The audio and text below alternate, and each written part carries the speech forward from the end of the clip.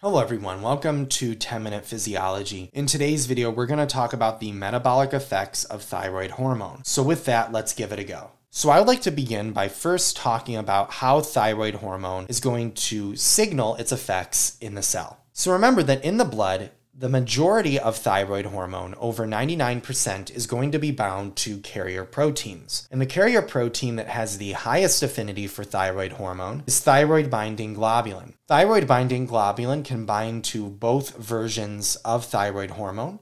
This will be T4 and T3. And T3 is the more active version of thyroid hormone. So in order to exert its effects, thyroid hormone has to get inside the cell. The first mechanism is through MCT8. So MCT8 is a carrier protein that carries free thyroid hormone into the cell through the process of facilitated diffusion.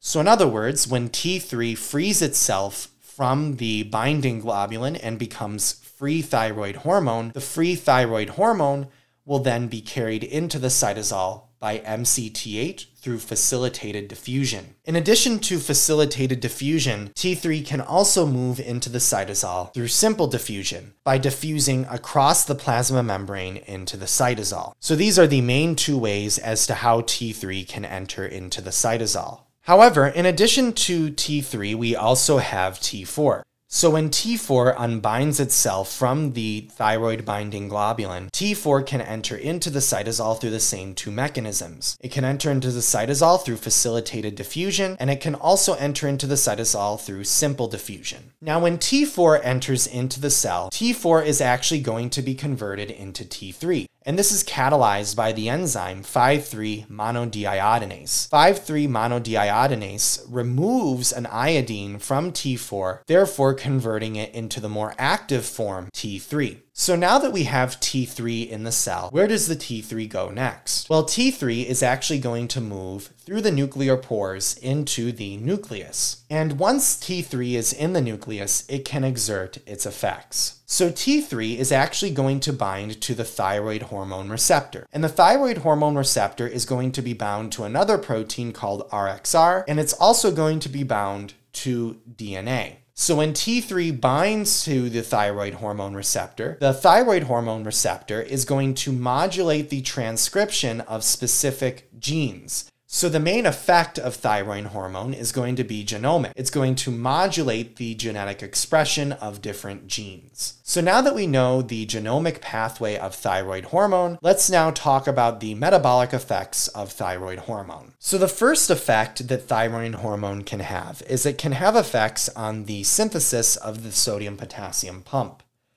So inside the muscle, the liver, and the kidney, thyroid hormone can actually increase the level of oxygen consumption. And this is going to be primarily done by modulating the synthesis and activity of the sodium-potassium pump. So remember that the sodium-potassium pump uses ATP in order to pump sodium and potassium against their electrochemical gradients. So remember that in order to form a lot of ATP, we need to have oxygen. So in other words, if you increase the number or increase the activity of the sodium-potassium pump, this means that you are using more ATP.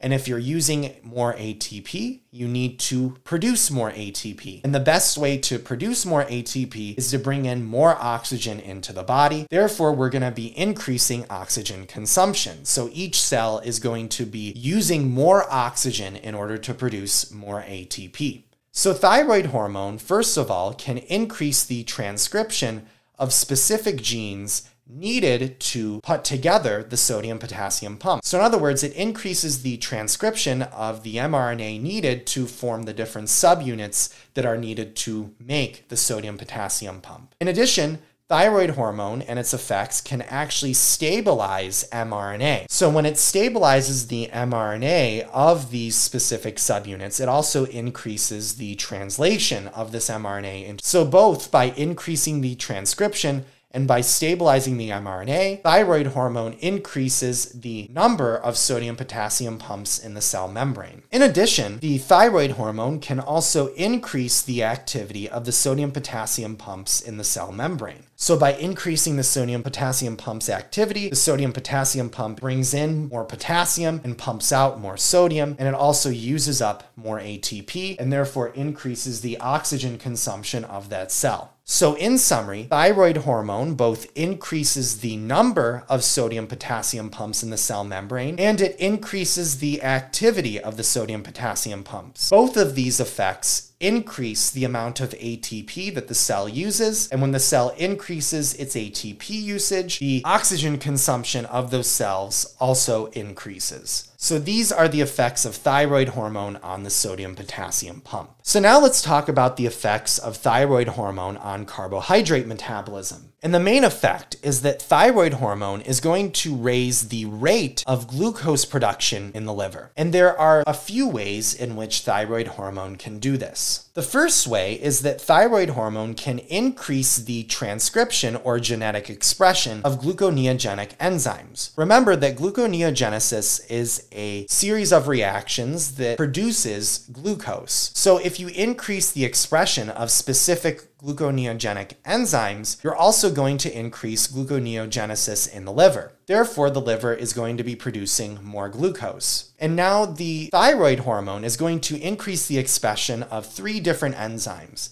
The first is phosphoenolpyruvate carboxykinase, the second is pyruvate carboxylase, and the third is glucose 6-phosphatase. All 3 of these enzymes are used in gluconeogenesis. Therefore, by increasing the expression of these enzymes, we're also increasing gluconeogenesis in the liver. In addition, thyroid hormone is also going to increase the hepatic gluconeogenic activity. The thyroid hormone is also going to increase the availability of starting materials required for gluconeogenesis. This is going to include increasing the amount of amino acids in the blood, increasing the amount of glycerol, and etc. And we're going to talk about how thyroid hormone does these things in a little bit. And lastly, thyroid hormone can also increase glycogenolysis. So glycogenolysis is the process of hydrolyzing glycogen into glucose. So therefore the liver is producing more glucose in that way. So in summary, thyroid hormone increases gluconeogenesis and glycogenolysis. And both of these processes are going to increase the rate of glucose production by the liver. So the next thing that we're going to look at is the effects of thyroid hormone on protein metabolism. So in order to understand this effect, we're going to look at a muscle. So thyroid hormone is basically going to have 2 effects. The first effect is it's going to increase the amount of proteolysis. So proteolysis is the conversion of proteins into its amino acids. And the second effect is going to be the conversion of amino acids into proteins. So thyroid hormone also increases protein synthesis. It increases the conversion of amino acids into proteins. But it's important to realize that thyroid hormone stimulates these 2 processes to different degrees. So thyroid hormone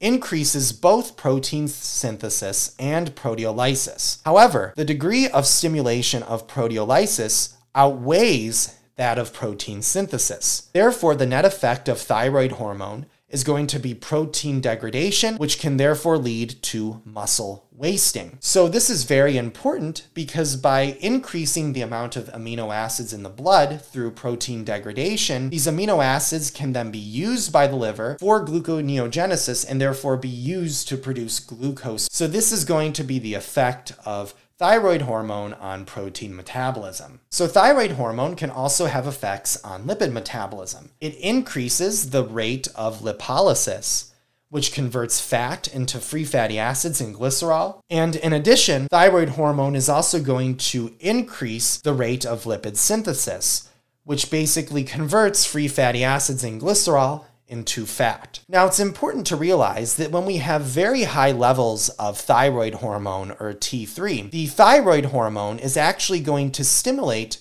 lipolysis far more than it does lipogenesis.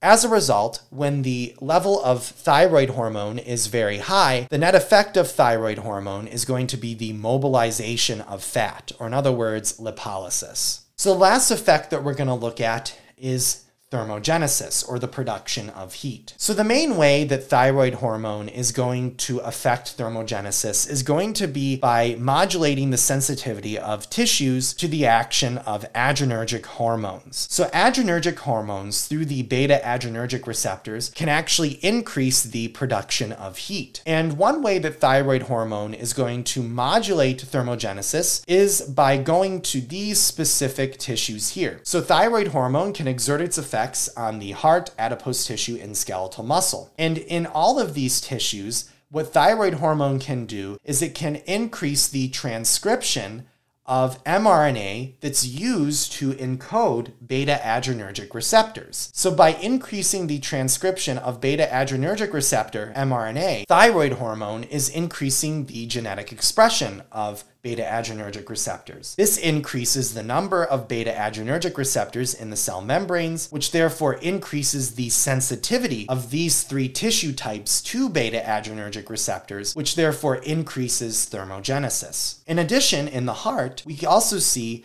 that thyroid hormone can actually regulate the expression of specific forms of myosin heavy chain, which therefore can also have effects on thermogenesis. So that's it for this video. I hope this video helped you understand the different metabolic effects of thyroid hormone, and I hope to see you in the next video. Thank you for watching, and I hope to see you next time.